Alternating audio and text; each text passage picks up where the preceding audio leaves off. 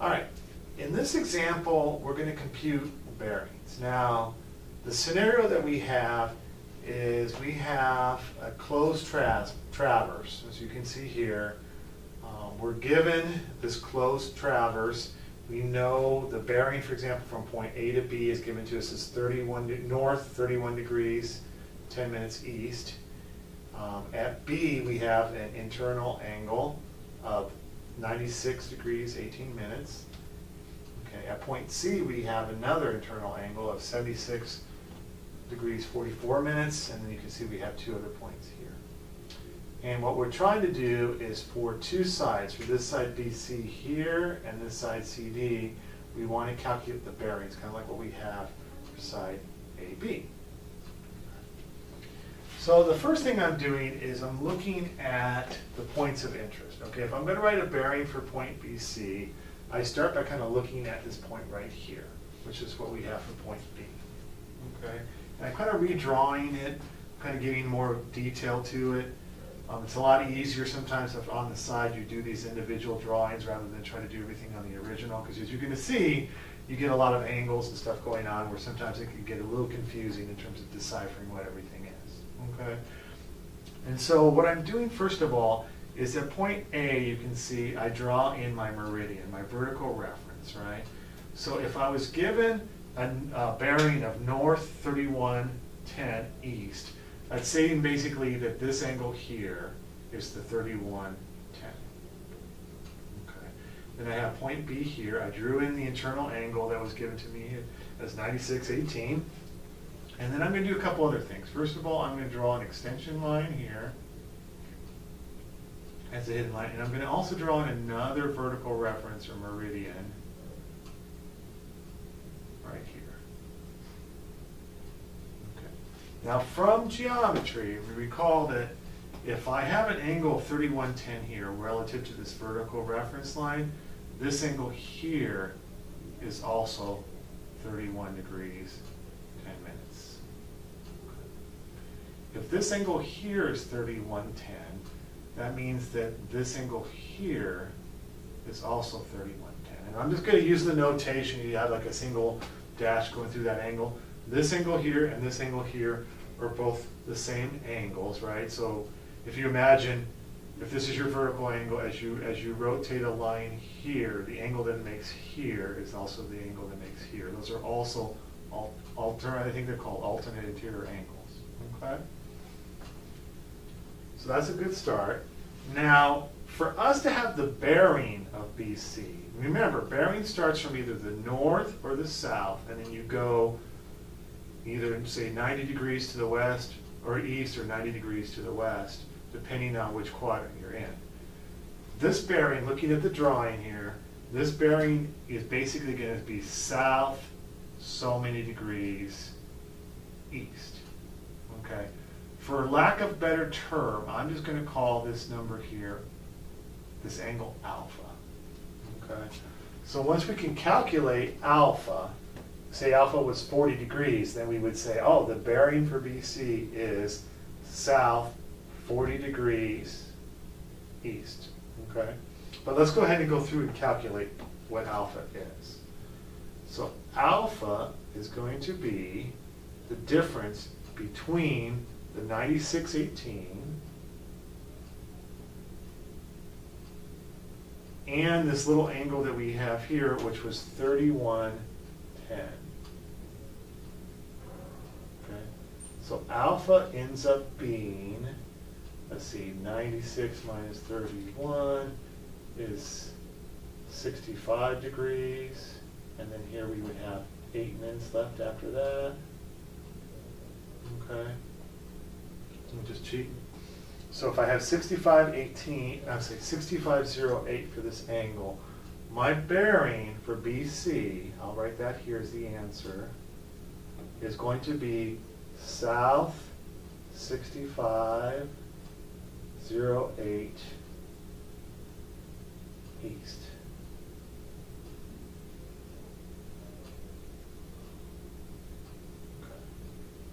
So now we figured out the bearing for this line.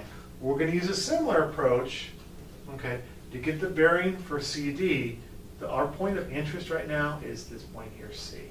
So you can see I went through and I have a detail of C.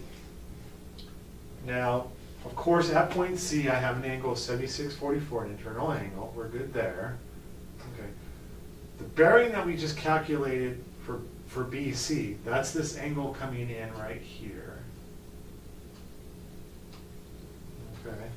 That angle is the 65.08 that we just computed. So we needed the angle there from the previous problem for this one.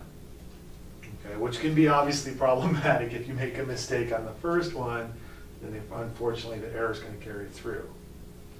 Okay, now, so that's the angle here. I'm going to do the exact same thing that I did on the previous problem. I'm just going to extend this over a little bit so I can draw a few things. Okay. Now, if this angle here is 65.08, then that must also be this angle here.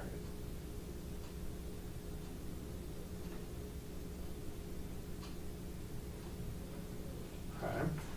And if this angle here, I'll use a double dash on this one here, this angle here is also the same as this angle here. Because again, you can imagine if you have this line that's rotating through, right, as much as it rotates going this way, swinging this way, that line's also rotating on the top part going up there. So these two angles are equal. Okay. Now what I'd like is I would like to get this angle here, which I'm going to call beta. I'm not very original with my names. These are alpha and beta, but we'll keep it simple.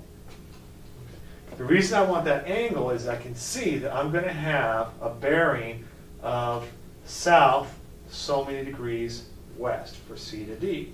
So that so many degrees is going to come from beta. So we need to calculate beta. Okay.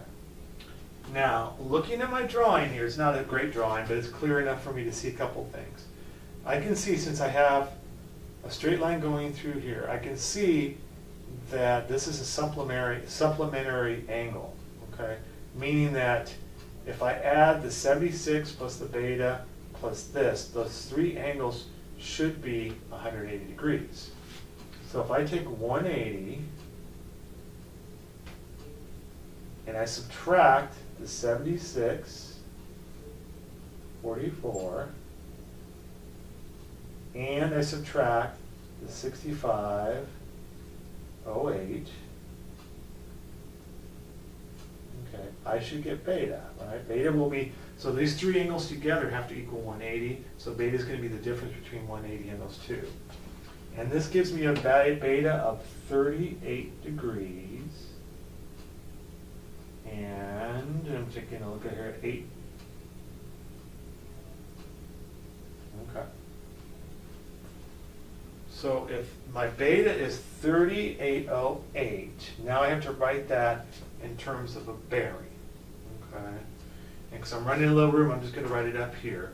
My bearing for line CD,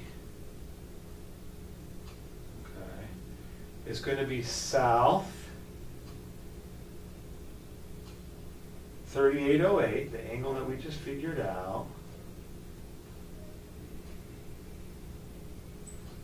And it's going west. This is in that quadrant.